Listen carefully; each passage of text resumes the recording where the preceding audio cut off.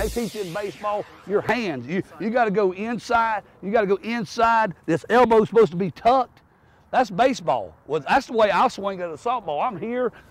I'm coming in, and I'm torquing, and then I'm popping that wrist over. That's why I told Preston, you got to throw your wrist at it, and if you throw and snap your wrist, that's how you're going to get distance. That's why my son gets so much distance, and he's this big.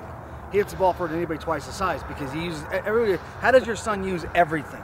He uses his whole body. Yeah. Everything with the ball. It's the legs are the key. Yeah. I don't care what anybody says. Oh, I agree. Hands in your hips. Hands in your hips through the ball. But you. Well, that's the reason I wanted to make sure that. Tee all the time. Tee work is key. When you can get somebody on a tee doing the mechanics right on a tee. You know what I mean?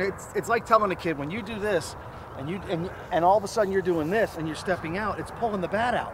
You know, that's why you said hands inside the ball, chin on the front shoulder. Yep. Chin on the front shoulder, down through the ball. Yep. I use you as an example all the time. If you ever hit with Jeff Hall, watch him in BP. His head is always, I don't care if it's BP or a game, Halsey's head is always here. Yep. It's always like golf. Your head's always right here. Most kids' heads are trying to watch the ball. You call it ABC. You're here, A, B, C. That's why we used to teach it, A, B, C, and that way you're through it. But you got to keep, but like you just said, you got to watch the ball. That's something I didn't hit on either, is making sure you watch the ball upon contact. Well, and most guys also, what Jeff was teaching earlier, is have a plan. What Todd Jerlin and taught him is what I was taught by a guy, by Mike Solera years ago. Have a plan.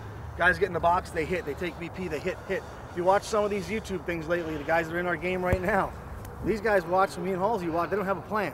No. You get in that box, I'm thinking 5-6 hole, I'm thinking right side, so I'm putting myself in the box to hit that ball. And if I'm up on the dish, it means I'm trying to pull the ball. But what Halsey's trying to say is if you get in that box just trying to hit, you don't have a plan, you're in trouble with an Andy Purcell or a Billy Messina or a guy that knows how to pitch around you.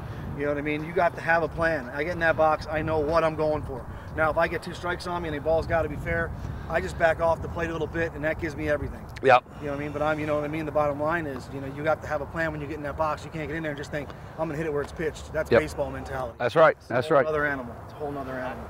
But yeah, fundamentals, man. Fundamentals are key. That's it. That's exactly right. If you've liked what you've seen, please subscribe to my YouTube channel. Go ahead and click the button on the screen.